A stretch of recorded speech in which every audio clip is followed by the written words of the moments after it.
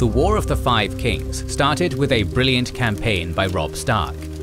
His feint at the Green Fork forced Tywin Lannister out of position, while the subsequent Battle of Whispering Woods and the Battle of the Camps led to the capture of Jaime Lannister and the raising of the Siege of Riverrun, introducing Westeros to the young wolf in a spectacular fashion. In this video, the Starks will continue their fight against the Lannisters, but new players will also enter the field of battle, adding to the uncertainty and making the war even more chaotic. Welcome to our video on the battles of Oxcross, Fords, and Storm's End. Maneuver and initiative might have been Robb Stark's route to victory, but there's always another way. Feed your guys better than they feed theirs. Armies march on their stomachs, and actually so does everyone else. We've got an easy way to keep your march to victory going with HelloFresh. This service delivers fresh food to your home within a week of it leaving the farm, but specifically, they deliver precisely what is needed to create dishes on their meal plan. You pick items from their menu beforehand, now featuring a new Mediterranean range, and then follow foolproof recipes to create rich meals without a second thought. They offer vegetarian, pescatarian, and fitness-focused menus too, so you can dine according to your wants and needs, with all the admin taken care of for you. And it's all top-of-the-line flavorful picks with seasonal tastes mixed in, and plenty of kid-friendly recipes too. You'll waste no more precious weeknight time sourcing and planning meals, waste no more food throwing away unused ingredients since you get the right amount to begin with, and waste no more money. HelloFresh is up to 72% cheaper than getting food from restaurants or grocery stores. Use our link or go to hellofresh.com and use code POGWWSEPT16 for 16 free meals across 7 boxes and 3 surprise gifts. It is the year 298 after conquest. Tywin Lannister, learning of the capture of his son and the defeat of his besieging forces at Riverrun, began retreating to Harrenhal, an easily defended fortress of immense proportions, despite its burning by the dragons in the early stages of the Targaryen conquest. He wanted to reassess his forces and strategy. However, his forces continued to be harassed by the Brotherhood without banners during this retreat. News had also reached both the Stark and Lannister camps that the Baratheon brothers had raised their own respective forces and looked set to claim their eldest brother's throne for themselves. Stannis, who considered himself a legitimate heir by way of seniority due to the infidelity of Cersei, was one of the most capable commanders in Westeros, but could only muster a paltry force as he only controlled Dragonstone, and the loyalty of the majority of the Storm Lords belonged to Renly. The younger Baratheon brother was also engaged to Margaery Tyrell, and so could call upon the might of the Reach and the majority of the Stormlands in his claim to the Iron Throne. Many thought that he would make a far better king than the harsh and uncompromising Stannis. This news would, however, pale in comparison to the events which transpired in the capital. Eddard Stark, who was imprisoned by the forces loyal to Cersei, was offered an ultimatum: to confess his crimes and join the Night's Watch, renouncing his titles and Lordship of the North, or face execution for his alleged treason against the crown. He accepted this ultimatum, hoping it would guarantee the lives and well-treatment of his daughters. Eddard was taken to the Sept of Baelor in full view of an onlooking crowd in order to confess his crimes and openly accept King Joffrey's offer. The prisoner did just that for the sake of his family, effectively giving up his much-valued honor. He and all in attendance would be stunned by the reaction of the supposed King of the Seven Kingdoms. "My mother wishes me to let Lord Eddard join the Night's Watch. Stripped of all titles and powers, he would serve the realm in permanent exile. And my Lady Sansa has begged mercy for her father. But they have the soft hearts of women. So long as I am your king, treason shall never go unpunished. Sir Ilyn, bring me his head." To the extreme shock of Cersei, Varys, and the High Septon, Sir Ilyn Payne made his way to the despondent Eddard before beheading him with his own Valyrian steel greatsword, Ice. Eddard's head was placed upon a pike, and this event changed the complexion of the war in its entirety. This event sent ripples across Westeros, making any hope that peace might be achieved far-fetched. The men of the north who had followed their liege lord's son Robb south in order to save the now deceased Eddard became vengeful in the extreme, removing Robb's uncertainty as to whether he should support Renly. Casting off the yoke of the Iron Throne, the Northerners and Riverlords swore fealty to Robb Stark, now choosing to create their own sovereign nation, regaining the independence lost with the coming of the Targaryens. Eddard's bastard, Jon Snow, hearing of his father's execution, also attempted to leave Castle Black and join his half-brother, but was convinced to stay by his new brothers within the Night's Watch. Robb's first act was to send Theon Greyjoy to meet with his father Balon to persuade the Ironborn to join his cause in return for the independence of the Iron Islands. Unfortunately for Robb, Balon had his own plans that would unfold in the months to come. At this point, Renly Baratheon claimed the kingship at Highgarden, placing him on a collision course with his older brother Stannis, and Robb decided to send his mother Catelyn to negotiate with him. Renly had been marching his gargantuan host along the Rose Road towards King's Landing, bringing with him his young bride and the flower of the forces of Highgarden. Stannis, despite having fewer troops, was not one to back down and marched towards Storm's End. Tywin, who Joffrey appointed as his hand, learned of these events very soon and hitched his hopes that the rivalry between the two brothers would last for some time, giving him an opportunity to deal with Robb Stark. Still, he had to find a way to stabilize the situation in King's Landing, and to that end, he sent his younger son Tyrion to the capital to take up the role of acting hand. Tywin despised his son, but knew that he was capable. Meanwhile, at the same time, the young wolf had followed up his coronation at Riverrun by driving much of the Lannister forces from the Red Fork of the Trident in a number of skirmishes, freeing the lands of his new subjects from Lannister subjugation, as he met little in the way of resistance due to the Lannisters' aforementioned retreat to Harrenhal. Robb left the defence of Riverrun in the hands of his uncle, Edmure Tully, ordering him to defend the castle. Edmure was incompetent, and Robb knew that, so he kept him out of the loop of his plans, and that would play a significant role in future events. The young king once more displayed his tactical acumen by recognizing that Harrenhal was too well fortified, even in its ruined state, to be attacked directly.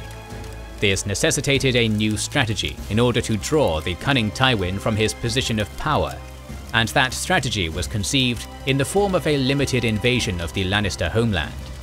This surprised the Lannister army, which was gathering at Oxcross under Sir Stafford Lannister to replace that which had been lost at the Battle of the Camps.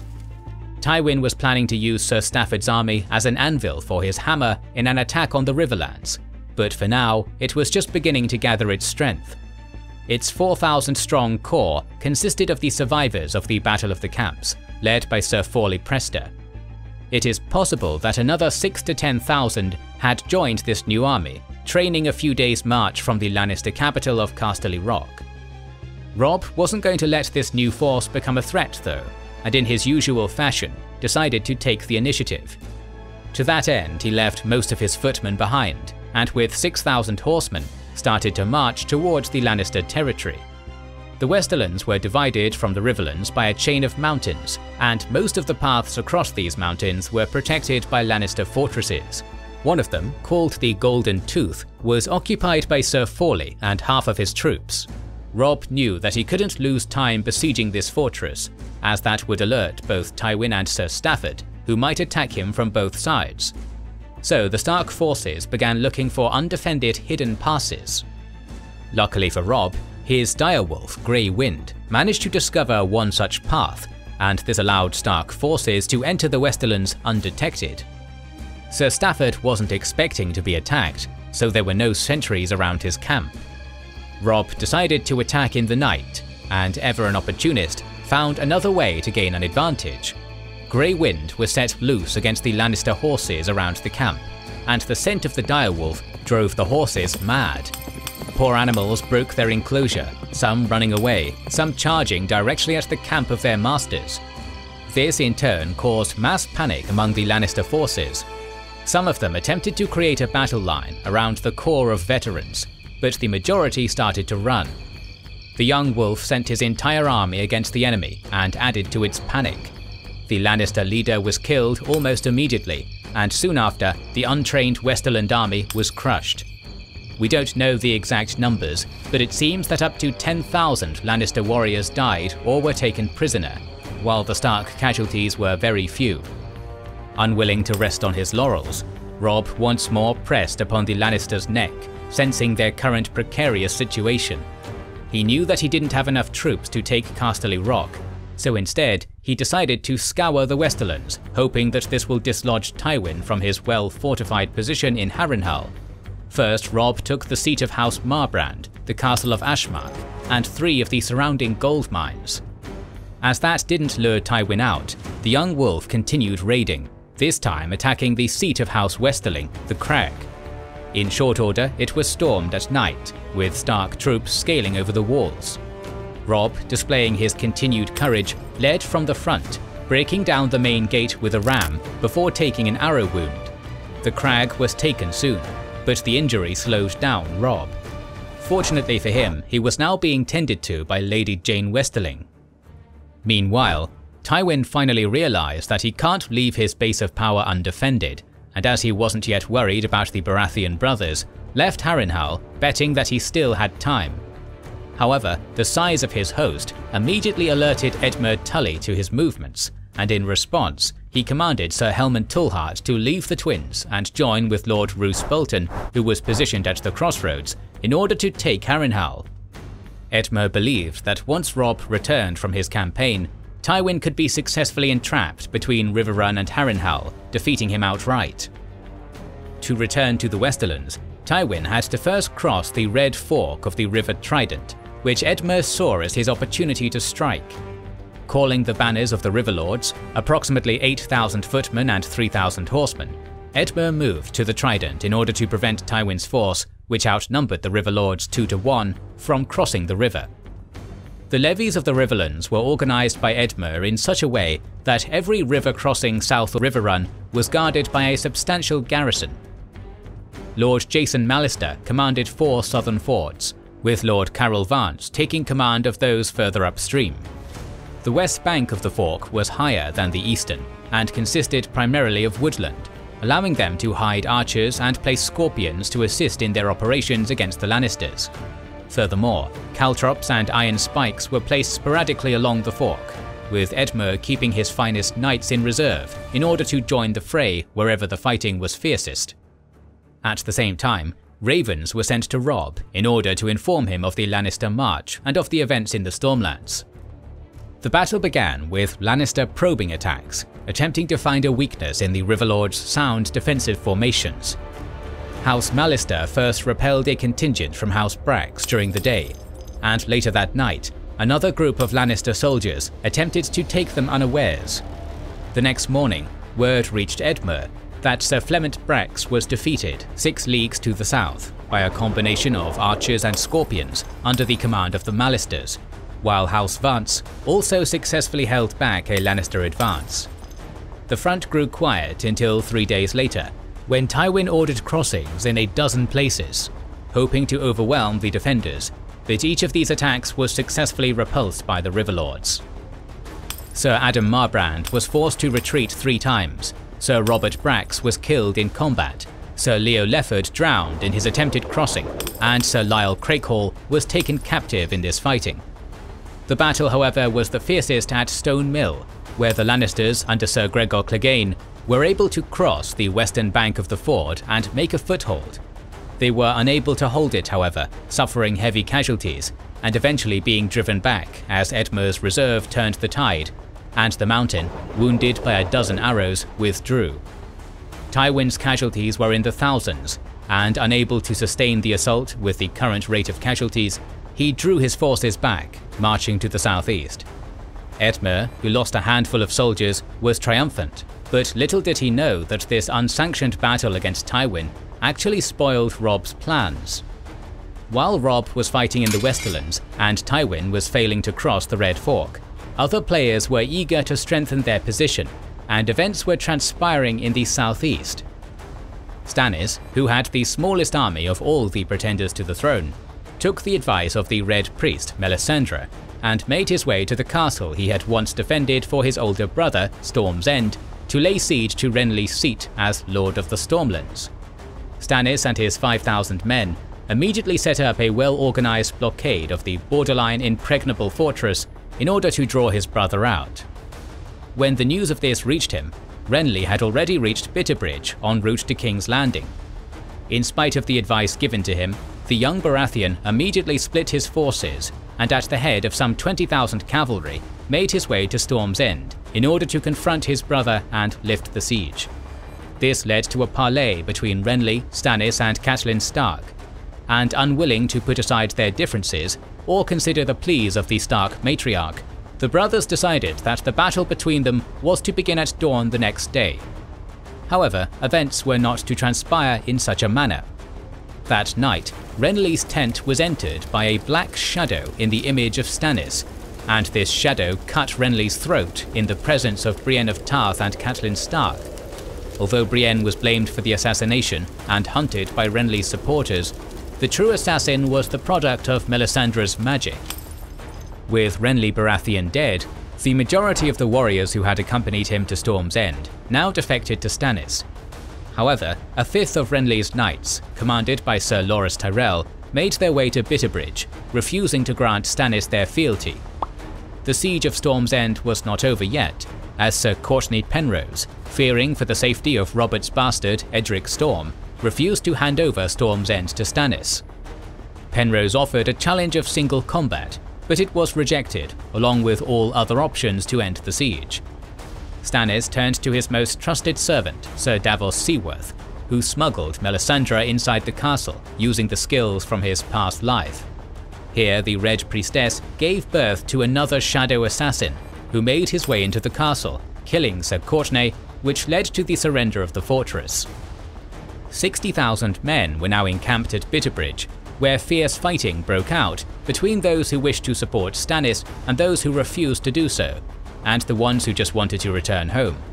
It continued until the Tyrell vassal, Lord Randall Tarly, took control of the situation, putting many dissenters to the sword. His initial charge gave the pro-Renly forces an opportunity to reform themselves, and Lord Tarly led them away from Bitterbridge, knowing that Stannis was on the way. Still, many joined Stannis, bringing his total strength to around 30,000 men.